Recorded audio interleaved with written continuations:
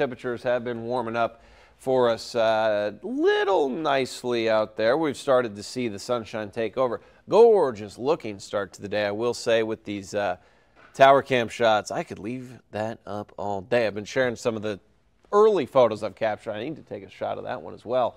If you have the time to do so, head over to foxillinois.com. Click on that Chime In tab right at the top. Send your photos in. Head to my Facebook page. Put your photos of the sunrise underneath my picture. I love to see it. We're in the 20s right now. Winds are fairly calm, and they will be most of the day. We're getting those winds out of the south here around 15 miles per hour gusts. That is not very significant compared to what we saw on Saturday when we had wind gusts coming in around the 30, 40 mile per hour mark. Woke up on Sunday morning, saw my neighbor's trash cans knocked over out there.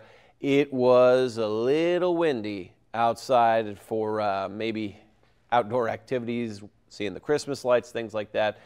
We're getting better, and we're staying dry as well. We really haven't seen much in the way of December precipitation. Right at the start of this month, we had about 2-3 days in a row of rain. Since then, it has been calm.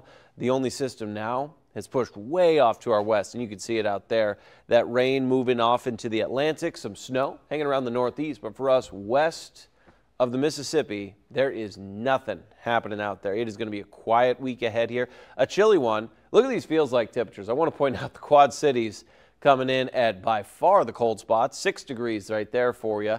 Winds out of the northwest, you'll notice here we were a good 12, 13 degrees cooler around most of central Illinois. Only 6-degree temperature change now in Springfield. We will warm up faster. By the end of this day, you're talking feels like temperatures upper 30s and 40s. Feeling a lot better than yesterday. Our feels like temperatures yesterday basically in the 20s most of the day. So improved if you thought yesterday was too cold. We start off Tuesday back in these 20s here, only warming up to the mid-30s. It is going to feel a little bit more like Sunday here on Tuesday, but it doesn't last long. We get rid of that wind chill. It starts coming more out of the south for Wednesday, and we have temperatures back in those 40s. And we keep warming up. After we get through these 40s here, I think 50s even by the time we get into the start of the weekend. So nice little change of pace for us. I want to point out here, the best rain chance graph, there is nothing.